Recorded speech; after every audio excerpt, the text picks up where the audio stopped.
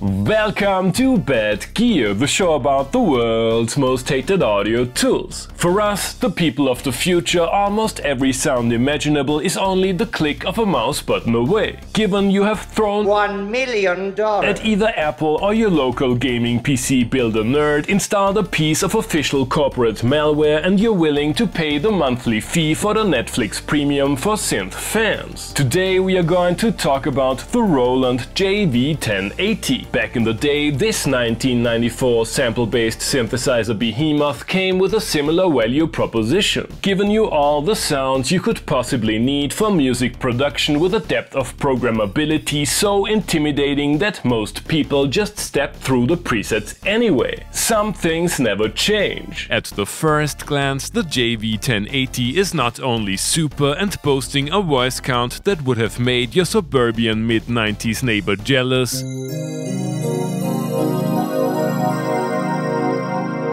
it is also ticking all the boxes. The third worst type of Roland display, a solid value knob as the only real UI element for adjusting synth parameters.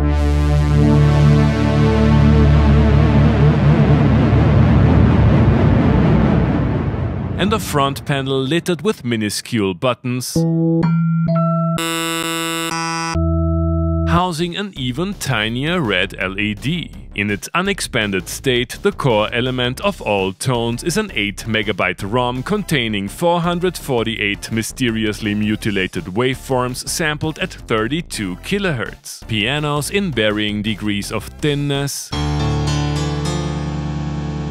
countless usable keyboard instrument samples, too many guitars for my taste, instruments from all around the globe, an entire band and orchestra, slightly underwhelming drum sounds, vocal fragments, cheesy Roland weirdness, and, of course, raw material for synth sounds ranging from basic waveforms, analog classics, LA synthesis leftovers, and loopy pad layers. Boomer shooter aficionados will appreciate the general Midi mode.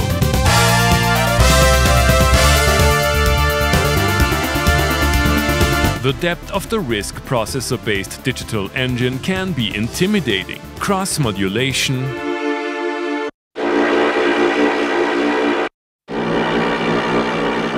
a somewhat anemic filter, two versatile LFOs, complex envelopes for amplitude, filter and pitch, and a respectable arsenal of modulation possibilities for advanced sound shaping and working around the minimalist UI. A patch consists of 4 of these tones, which can be structured in 10 different ways with signal flows including a distortion-like booster and ring modulation. Even if you don't care about synthesizers at all, many of the presets will sound familiar.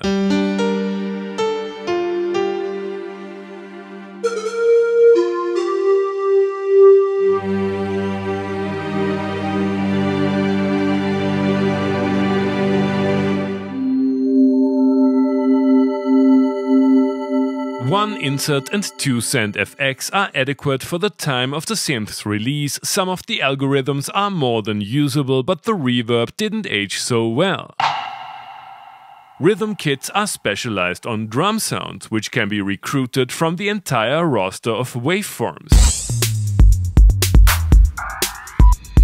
Performance mode is 16-part multi-timbral, setting it up is not great, not terrible. And it allows for huge layers, splits and playback of entire film scores via Midi. No one in the 90s expected subscription models like Roland's current cloud offering to become a thing, but nevertheless our favorite music tech giant figured out creative ways of profit maximization. The 1080 can be expanded with up to 4 SR JV-1080 boards, which are compatible with many classics of the JV, JD and XP ranges as well, one PCM extension for the front panel card slot and RAM cards for patch data. These were expensive back then and are expensive now. The manual comes in 2 flavors. Surprisingly comprehensible by Roland standards and goofy 90s VHS, build quality is great, you can assign patches to one of the 3 stereo pairs of outputs and some JV-1080s can still be found for the price of 1 year of Roland Cloud Ultimate. The Roland JV-1080 is all over 90s pop music, movie soundtracks and beyond. Can we still get away with using these sounds, or do we really have to subscribe to the cloud?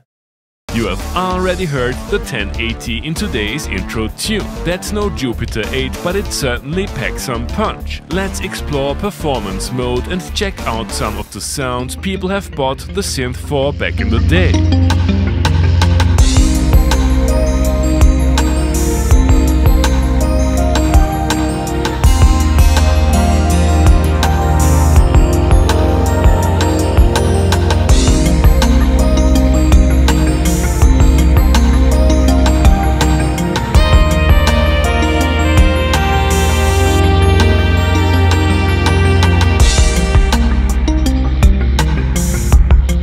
I'm pretty sure these sounds have paid for quite a few Maseratis a couple of years back. Today, on the other hand, it takes some self-confidence to put them in the spotlight of an arrangement without irony. I wanna know how the JV-1080 fares as a faux analog synth hooked up to a MIDI controller for better tweakability.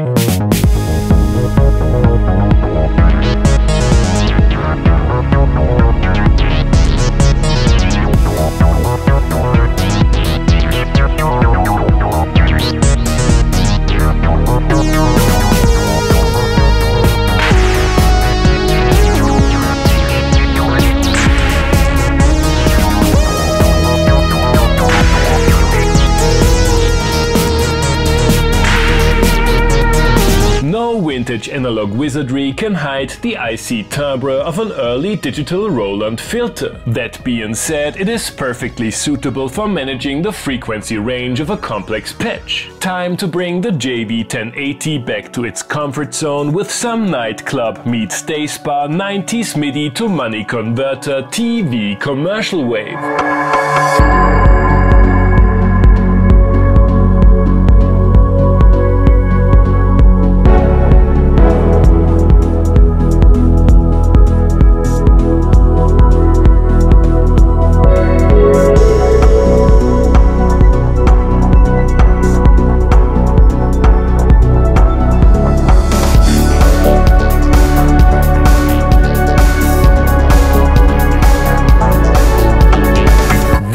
As the 90s Rompler evangelist that I am, I expected the JV-1080 to be the ultimate epiphany for me, which it isn't. While other sample-based instruments from that era might be known for a few iconic sounds, the JV-1080 has been beaten to death in commercials, TV soundtracks and disposable mainstream pop phenomena relentlessly, and I found it hard to maneuver around the cultural PTSD radiating from the otherwise great-sounding instrument. What is more, Roland's infamous menu diving workflow requires A. specialized muscle memory, or B. an extensive set of expansion cards, ideally both. Based on the premise that the JV-1080 was the Roland cloud of the 90s, it fills me with horror to think about what their product portfolio might look like in 20 years from now. Thanks for watching and see you next time!